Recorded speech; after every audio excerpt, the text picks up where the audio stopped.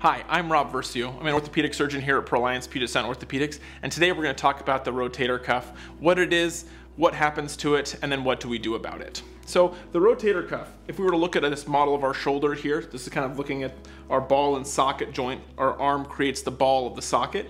We have 4 tendons and muscles that create the rotator cuff. There's one in the front, the subscapularis, one on top, the supraspinatus, and then 2 in back, the infraspinatus and the teres minor. And these muscles function to basically suck this ball into the socket and then allow the bigger muscles of our shoulder, like our deltoid, to have better functionality and more optimal use of the shoulder function. Unfortunately, our rotator cuff tendons are not built to last forever. They kind of liken it to the tires on your car. If you're doing donuts in the parking lot, your tires are going to wear out sooner than if you're just driving 50 miles per hour on the freeway. And same thing being said for your shoulders. If you're doing a lot of heavy manual labor, overhead use, they're going to wear out a little bit faster than if you're doing a desk job. Now that doesn't mean that you can't still develop rotator cuff issues regardless of your job or your activity level, but everyone's a little bit different, and you can kind of understand how they start to wear out. We know that rotator cuff issues are the most common cause of shoulder pain in patients older than 50 years old. And when we look into them, we actually know that probably 1/3 to 40% of 60-year-olds have something that's wrong with their rotator cuff.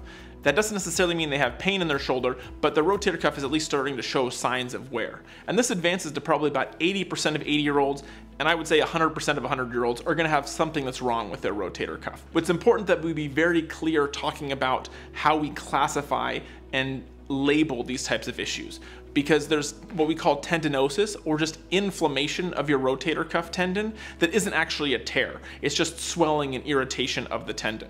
And then there's what we call partial thickness tearing, which is where when we look at the tendon's still attached to the bone, but it's starting to thin, kind of top to bottom. Versus a full tear is when the tendon actually is detaching completely from the bone.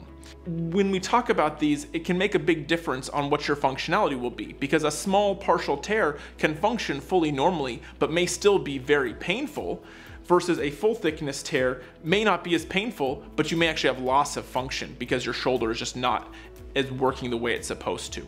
Once we have a good idea that we know that the rotator cuff has been injured or is the source of your pain, then we talk about getting advanced imaging, whether an ultrasound or an MRI scan, to be able to look more closely. We usually do start with x-rays just to make sure that there's not a bony issue that's the cause of pain in someone's shoulder, but the x-ray doesn't show us their tendons. An MRI or an ultrasound will be able to tell us if there's a tear, where the tear is, and roughly how big it is. And that helps us to be able to understand what we can do about it. There's a lot of options to start with when we think about how we want to go about these rotator cuff issues. And we like to start simply. You may not need to do anything. Sometimes taking Motrin or another anti-inflammatory can resolve your shoulder pain, especially if you just have tendinosis. Maybe you need a course of physical therapy to work on strengthening and rehabbing your shoulder and keeping your better posture, which allows you to use your shoulder better. Eventually though, you may have so much pain that we need to do something else about it.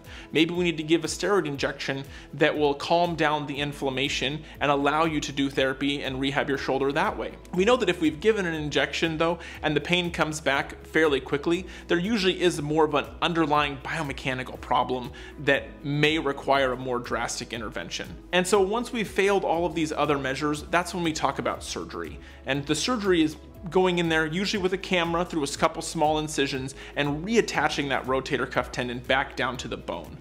And that basically will then allow it to heal back down and then your shoulder to function more optimally. There is a recovery process for this. We're working with a physical therapist to be able to strengthen these muscles in the appropriate time, because we don't want to pull that tendon right back off immediately. But overall, the recovery is good, and we can generally get patients back to their normal level of activities they had before they had their problems. Now, there are certain type of rotator cuff tears that are not repairable, and there are options for them, but that will be in another talk. Thank you so much for listening. Have a great day.